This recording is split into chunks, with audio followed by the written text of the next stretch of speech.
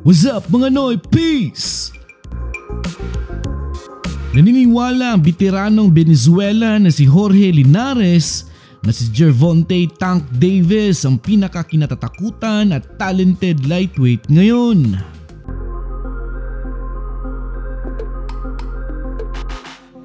Pero inamin nitong si Manny Pacquiao daw ang pinakamatigas na naging kasparing partner nito.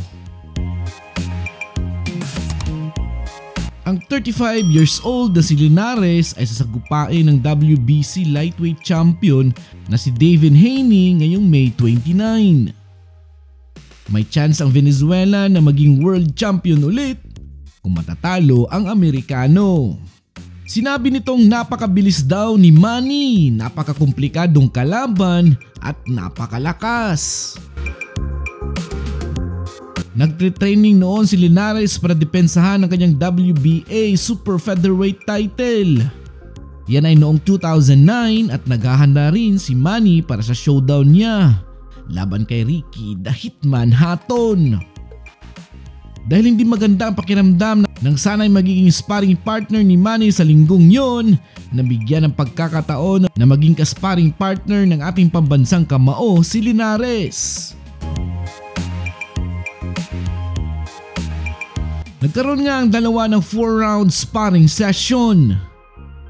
Dahil may ibubuga naman itong si Linares, may magandang balanse, speed at accuracy, ipinadama ni Manny sa kanya ang kamandag ng isang Pinoy World Champion.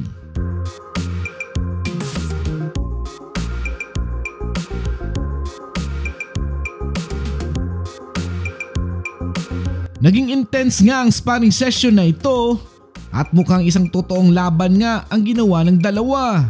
Pero alam naman natin ang puso ni Manny. Pagkatapos ng laban, niyakap niya si Linares at sinabihang, "O ano, gusto mo pa?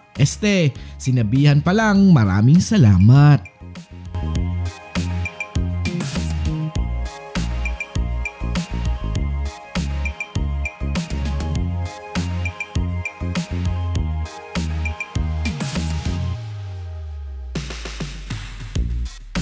Inimbita naman ni Manny ulit si Linares sa kanyang paghahanda para sa trilogy nila ni Juan Manuel Marquez noong 2011.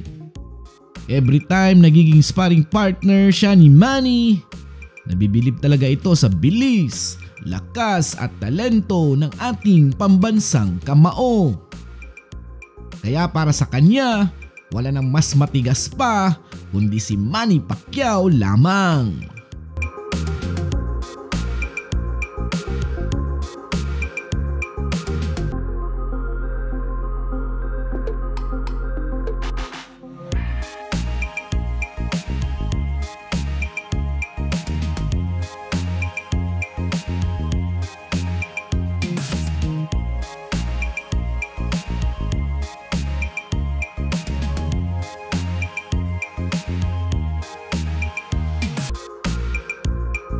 Oh, mga Noypis!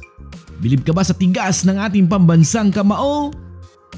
Post your comments below, like and share this video. Huwag kalimutang mag-subscribe, i-click na rin ang notification bell at piliin ang all para updated ka sa ating mga bagong uploads. Maraming salamat sa suporta.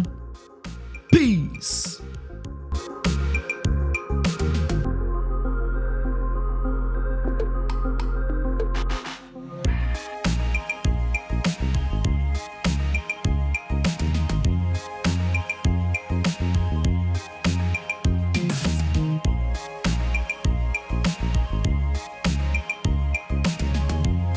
Good, let's go sparring because me turn around today, no?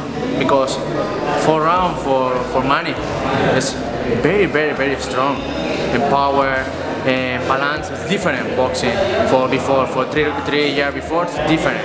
Right now, having good condition, good speed, good condition and combination. It's very fast.